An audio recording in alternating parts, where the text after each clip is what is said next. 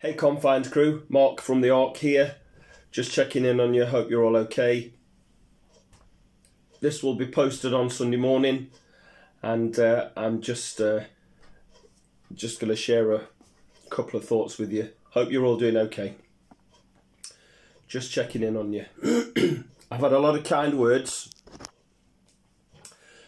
because I've not coughed all afternoon and I want to do this stuff. Just being honest with you. Probably just nervous because I think I'm probably not naturally suited to this like some people. But I'm just trying to do the right thing in response to the need that we have. I'm doing it again, look. I've had some kind words from people right across the board. I've talked about having a face for radio. That's the truth. Even from some of the ministers. From Lynn, from Dorothy, from Karen, from Kate, from my old friend Phil Can. It was really great to hear from you, matey. God bless you. And Miriam. And just sharing some thoughts. One of our former pastors, Dennis, made a comment or was talking about 2 Corinthians 4:13 about with that same spirit of faith we speak when he quotes Psalm 116 and verse 10. And Psalm 116:10, I'm going to read some of it to you. Just a couple of verses. Take the old glasses off. Time of life. Let's go from verse 8. For you, O Lord, have delivered my soul from death, my eyes from tears, my feet from stumbling, that I may walk before the Lord in the land of the living. I believed, listen to this, I believed, therefore I said, I am greatly afflicted. And in my dismay I said, all men are liars. Now it doesn't give us a lot of background with regard to Psalm 116, and I've not studied it through. But I believe, therefore I said, I'm greatly afflicted. Interesting that, isn't it? You ever thought about that? And we'll read from 2 Corinthians 4 in a minute. We speak what we believe. This may not surprise you, but I've got news for you. You'll say what you believe. We'll do it. What do you believe? What do you believe? Why is this? It's because we say what is in our hearts. In Matthew 12:35 and in Luke 6:45, Jesus says this, that men speak, or women, people speak, from the abundance or the overflow of the heart. To my left, there's an airing cupboard, which is no longer an airing cupboard. There's a new combi boiler in it. But there used to be, in that cupboard, an overflow built into the header tank. So if ever that tank, too much water came into it, it would overflow outside. And it's the same with our hearts. That which is in us will spill out. Now, what's in me? This is what the updated, I was reading there from the 1984 NIV. What is in my heart? What is my heart full of? This is what the updated NIV says. I'm going to read it to you. Here's how the updated NIV quotes Jesus. For the mouth speaks what the heart is full of. Wow, what a statement. For the heart speaks what the mouth is full of. Now, what I might say in a couple of seconds might be unpopular, but it is true. We all have things in our hearts that we're embarrassed of, that we're maybe ashamed of, that are sinful, things that we struggle with, things that we battle with, things that are all kinds of things, spiritual, emotional, moral, all kinds of stuff. Financial, I'll talk about that another time. All of those things. I got some of you then, because some of you maybe don't agree with that, but I believe that is true. So that the glory of God might be seen in us, because God uses imperfect people. I've had people say to me that God can't use imperfect people. All the way I read through Scripture, everywhere I read, people are imperfect. They're imperfect. God uses imperfect people. Abraham lies. Moses murders. Samson does all kind of things with the girls. Peter denies Jesus. Judas does all kind of stuff. And I still believe, another interesting thought, however we see predestination, Jesus made provision for Judas to be forgiven. Judas didn't take that, but that's my own view. So what's my heart full of? Do I speak of the good that's stored up in my heart, or just do I speak of the other stuff? Because every one of us here, in our hearts, we have struggles and we have tussles. And we will say what is in our hearts. You know, some of us sometimes will make a comment somewhere and we'll realise what we've said. And we'll say, oh, I was only joking. But actually the truth is we weren't joking, because that thing came out of our heart. It maybe came into our mind. It may be we said it before we thought. Anybody else with me? You've said something before you thought it. Am I the only one? I'll be the only one today. We've all done it. If my heart is full of bitterness, if my heart is full of unforgiveness, if my heart is full of all those sort of things, those things will come out. If it's full of unforgiveness, rage, pride, lust, greed, which Galatians says is idolatry, if it's full of those things. But here's the challenge. What about faith? I can often tell, or you can tell, what's in somebody's heart by what comes out. What about when defeatism rises up in my heart? What about insecurities?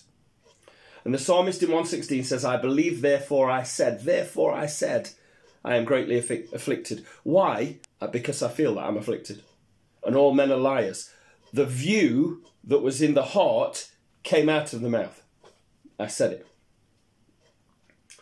The psalmist had maybe been in a mess, and his confession was, you know what? I'm in a mess. Why? Because his heart saw mess. Interesting, isn't it? I'm going to read to you from 2 Corinthians 4:13, which got me to thinking the other day. Okay, and I'm going to read from 13, which is the verse that made me think, that Dennis shared. It is written, I believe, therefore I said, or it is written, rather, I believe, therefore I have spoken. With that same spirit of faith, we also believe and speak, because we know that the one who raised our Lord Jesus from the dead will also raise us up with Jesus and present us with you in his presence. Wow. There's no therefore I believe I'm greatly afflicted there. There's I believe therefore I've spoken, and I've spoken with what? A spirit of faith. Wow. With that same spirit of faith, with that reliance on God, with that trust on God, with that conviction, which the word faith means, trust and conviction. With that same trust and conviction, I will speak and believe that God will present me one day, Paul says, with you in the presence of the Lord. Jesus will raise you up one day with us in the presence of Almighty God, he says to the church in Corinth. I want you to know one day Jesus will raise you up and present you to be with him in eternity. You can rely on that promise, and you can confess it and speak it and believe that it's true. Jesus will do that. I'm going to read a couple more verses to you. And I'm going to go to, I'll read from verse 18. In fact, I'll read 15 as well. See, I need my glasses. All this is for your benefit, so that the grace that is reaching more and more people may cause thanksgiving to overflow to the glory of God. Therefore, we do not lose heart. Though outwardly we are wasting away, yet inwardly we are being renewed day by day. For our light and momentary troubles. Now think about what we're going through at the moment. And Paul calls those, we think, oh, this is the toughest thing. Paul calls them light and momentary. Are we speaking that with a spirit of faith in the context of this? Remember our church, we have something called the sandwich rule, the filling in the sandwich. What's the scripture the other side? And what's the scripture on the bottom, above and below? Yeah, when you choose your sandwich, you choose it because you want to know what's in the middle, the filling. And that's very important. Context is massive in this. so that grace is reaching more and more people, and it may cause thanksgiving to overflow to the glory of God. Therefore we do not lose heart, though outwardly we are wasting away, yet inwardly we are being renewed day by day. For our light and momentary troubles are achieving for us an eternal, and that word means weight, or the word glory means weight, a weight of eternal glory that far outweighs them all. So we fix our eyes not on what is seen, but what is unseen. What is unseen? For what is seen is temporal or temporary, but what is unseen is eternal. Speak a spirit of faith today. Believe that God is with you. I know things are difficult. I know things are tough. You might not have enough at the moment. There might be problems. There might be difficulties. But speak with a spirit of faith and trust God. And you are being renewed day by day. You're getting older. You can see. Some of you remember me. I had hair. Nice hair. I had a dark beard. I was tall, dark and reasonably handsome. Now I'm a bit shorter, older, balder. I have a grey beard. That's how it is. I don't dye my hair. Whatever. Embrace the fact that God, though you may be getting older, that God is renewing you day by day. Embrace that. Fix your eyes on Jesus. Fix them on him. And fix them on eternity. Because what you're going through is temporal. But what he is doing is eternal. Those of you who are watching, you've never watched this before. We lead a church called the Ark on Strelly Road. Some of you have shared what we've done the last few days. We want you to know, if you've never heard this before, Jesus loves you. We want you to know that you can spend eternity with him. We want you to know that he cares about your life and is interested in you. Some of you are watching, you don't believe. I can't do anything about that. I can only present the truth to you. But you can go away and say, God, if you're real, show me that you are real. Reveal yourself to me. Show me. You can do that, and I'd love you to do that. Maybe some of you, just when you get alone, side of your bed, when you get alone, when nobody's around, and you've got the chance at this moment, God, in all of this mess, in all of this trouble, is this light and momentary? Because am I going to spend the greater part of my life in another place, or even on a renewed earth with you? Am I going to spend more of my life in eternity than I am this life, which is temporary? For sure, I believe that that's true. Jesus came to die for you because he loved you and he wants you to know him.